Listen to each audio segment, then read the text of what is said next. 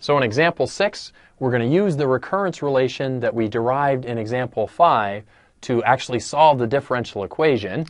So remember, we ended up with 2a2 minus 3a0 equals 0, and then we have this recurrence relation. So let me remind you that all of this is stuff we figured out back in example 5. So if you took a break and you're just coming back, you might want to go back and check example 5. That'll show you where these two formulas come from. They aren't supposed to be a big mystery, but we definitely aren't working them out right now. What we're going to do with these is go ahead and solve for higher coefficients in terms of lower ones. If we solve for this one up above, if we solve for a2, we get a2 is equal to 3a0 over 2 over 2.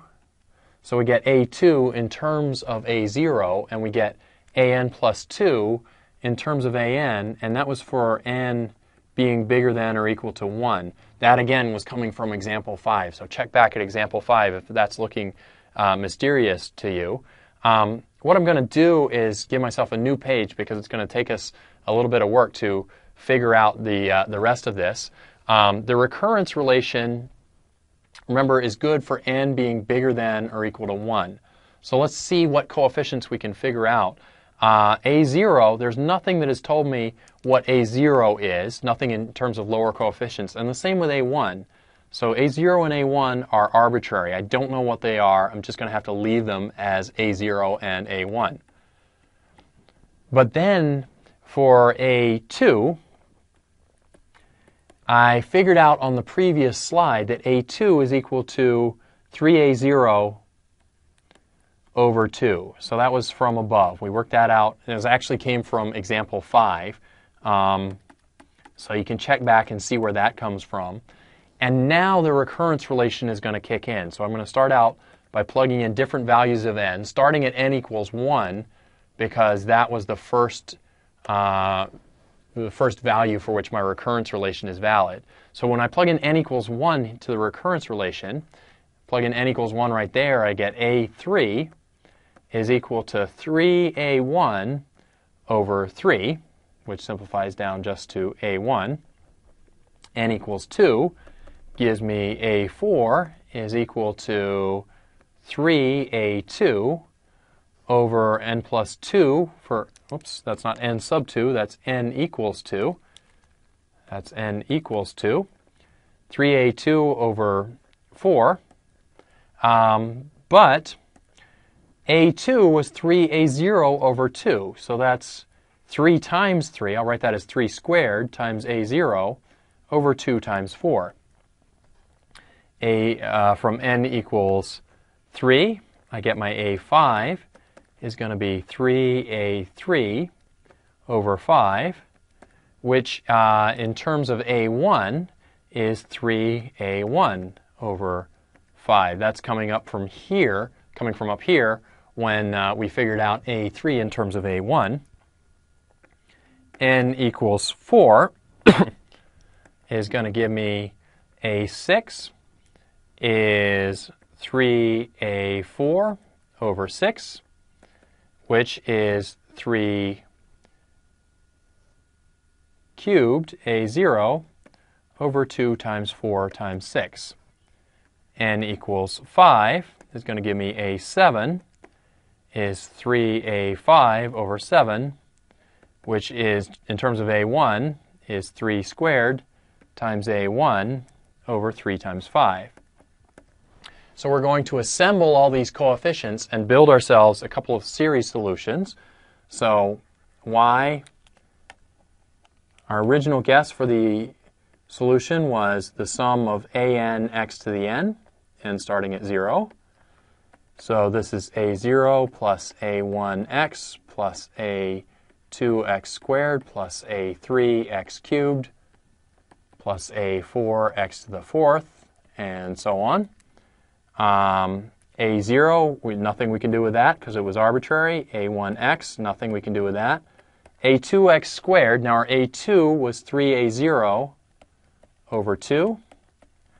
Our A3 was, where is that? That's A1 x cubed. Our A4 was 3 squared, A0 over 2 times 4. Our A5 was 3A1. Oh, there was an x to the 4th there. Plus 3A1 over 3 times 5, x to the 5th. Plus 3 cubed, A0 over 2 times 4 times 6, x to the 6th. Plus 3 squared, A1, 3 times 5 times 7, x to the 7th, and so on. Again, we can segregate out the A0 terms and the A1 terms.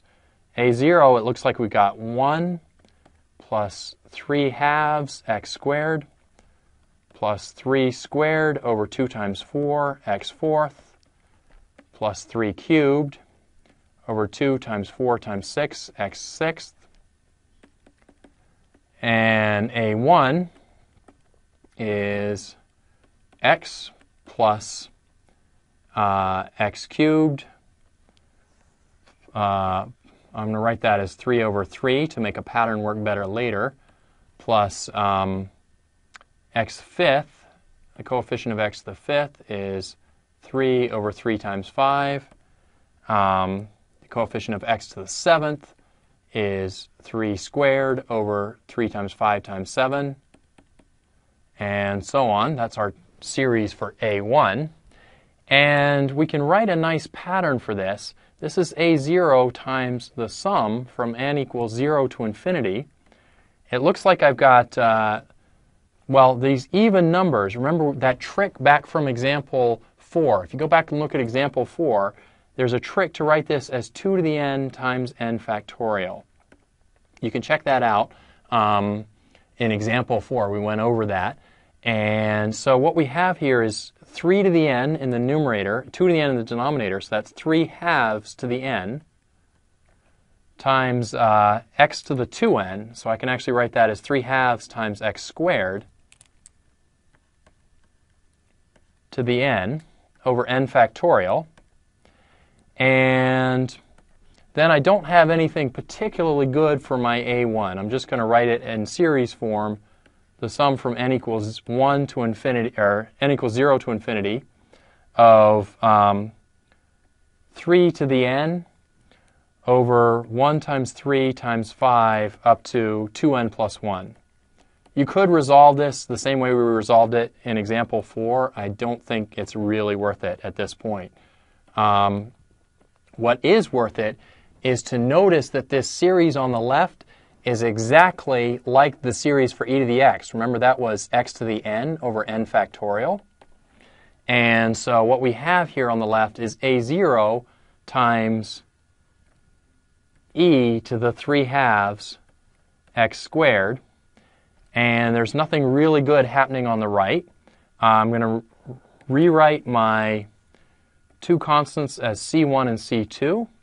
So C1 e to the 3 halves x squared plus C2 times this horrible series, n equals 0 to infinity, of just 3 to the n over the odd powers, the odd numbers, 2n plus 1 x to the 2n plus 1.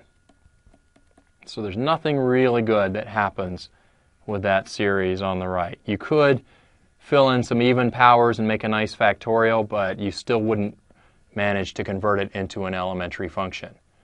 So that's our solution for that one. Let me recap how we derived that. We started out with this recurrence relation that we had from example 5. So there's nothing new.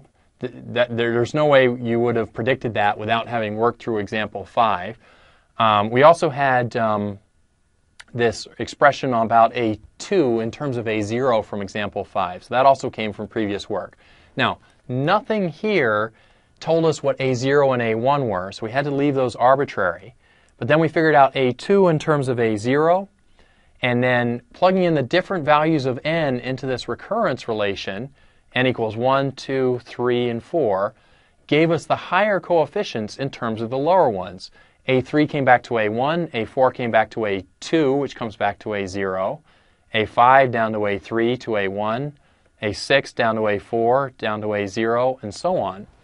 So we got all these higher coefficients in terms of A0 and A1.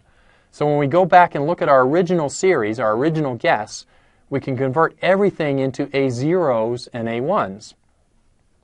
And so we can factor out A0 times a bunch of terms, A1 times a bunch of terms, and with a little clever accounting on these terms with A0, remember this was something that I covered in example 4, so you can go back and look at that if you don't remember how that worked. This series on the left turned into e to the x squared, 3/2 x squared. Series on the right didn't really turn into anything good. We just had to leave it as a series, and so we got these two independent solutions. And as usual, I converted the A0 and A1 into a C1 and C2. That's not really a very necessary step. You can leave it as A0 and A1 if you want. So that wraps up our lecture on series solutions for differential equations. My name is Will Murray, and you're watching Educator.com. Thanks for joining us.